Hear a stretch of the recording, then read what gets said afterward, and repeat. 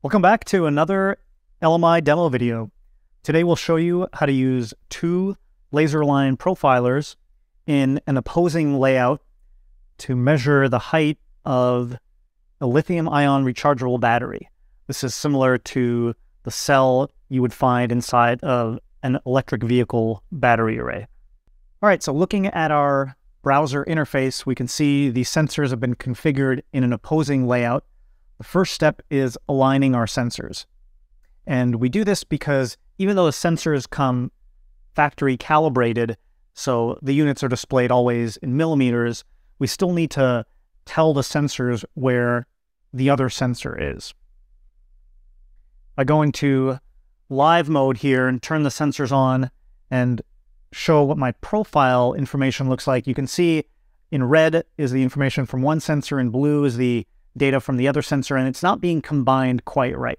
So that's why we're going to do an alignment using this alignment target. It's a bar with a hole in it.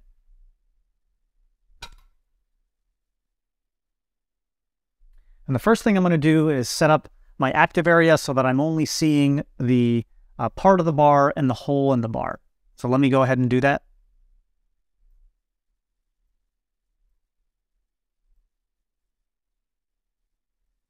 I'm going to do this for both my top sensor and my bottom sensor.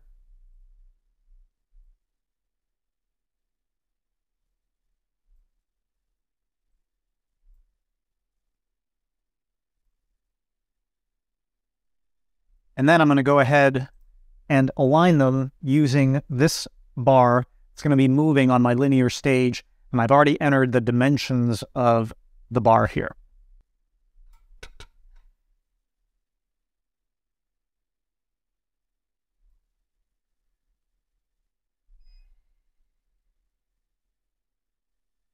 All right, so if everything works well, the system tells me it's now aligned, and I can check that by looking at the transformation values for both the top and the bottom sensor.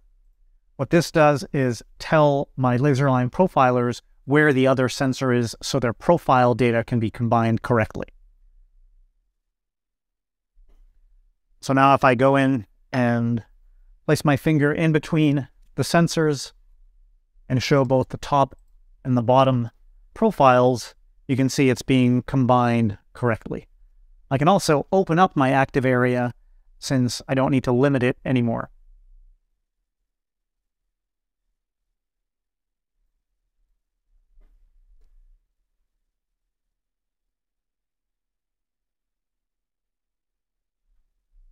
So that looks pretty good. Let's go ahead and perform some surface scans.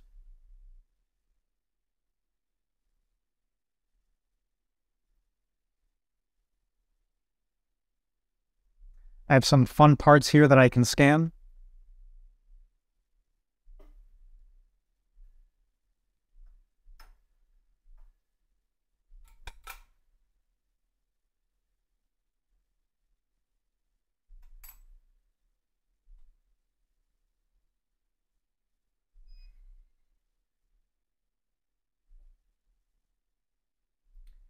Here we've scanned a golf ball, and I'm displaying the data, the surface data now from both the top and the bottom sensor. I can select to only show data from the top or data from the bottom. I like to show them combined. And again, the data is combined correctly because of the alignment process that I went through. I'm also acquiring intensity data, by the way, so I can overlay that as well. And this lets you read some of the text on the golf ball that you wouldn't get if you were just looking at the 3D data.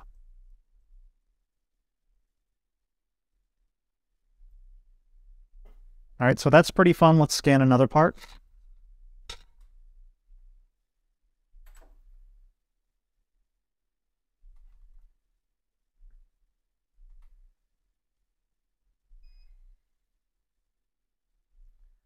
This is a little horse figurine.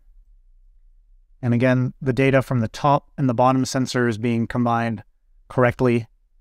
If we switch from mesh mode to point visualization, we can zoom in and see all the data that the sensors are capturing and then combining.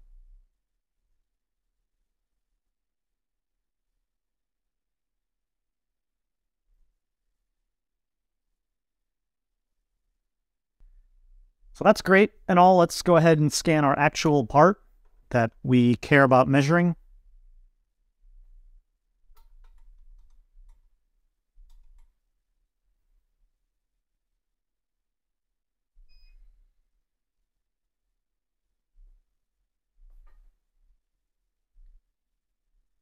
Here's our battery. And next we can go ahead and set up some measurement tools. So in the Measure tab in my tool list, you'll see all the different tools that are available. We're going to use a few of these to measure the height of our battery right in the middle. Let's go ahead and fit a plane to the bottom of our battery and get a reference surface. We're going to use a tool called Surface Plane Advanced.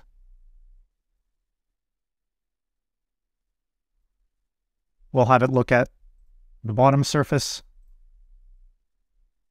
and we can reduce the area somewhat, as well as filter out the high and low points to get a more repeatable measurement. And there's our plane that's best fit to the bottom of the battery. That gives us one reference surface.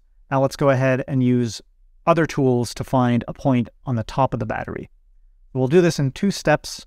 First, we'll find a circle using the Surface Circular Edge tool.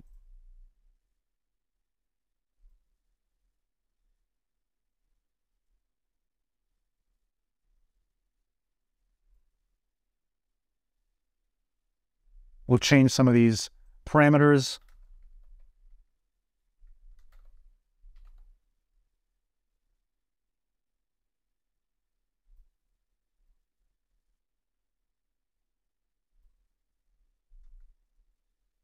There we are. Now we're getting a good circle fit on the OD of that battery, finding the center as well. Here are the X and Y coordinates of the center of the battery. And then we can use a surface position tool to get the height of the battery, or to get a point along the top of that battery.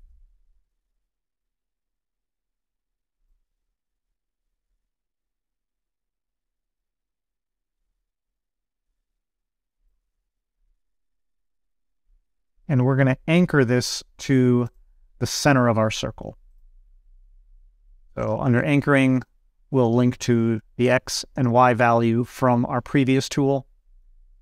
And we can hard code values for the size of that region. Let's make it a small little region, about 4 millimeters by 4 millimeters, centered again off the center of that circle. And instead of calculating the max Z value, let's go ahead and get the median. That's going to give us a point in the center of that battery when I select the top surface only.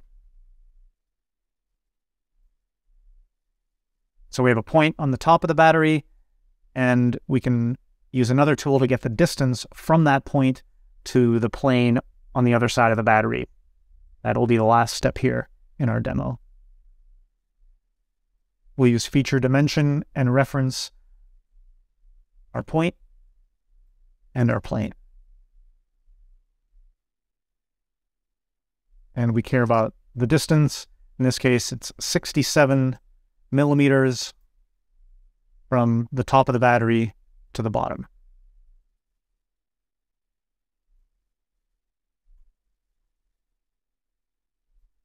And if we run this again, we would expect that measurement to be very consistent, repeatable down to 1 or 2 microns. So that's the end of the demo. Thank you for watching.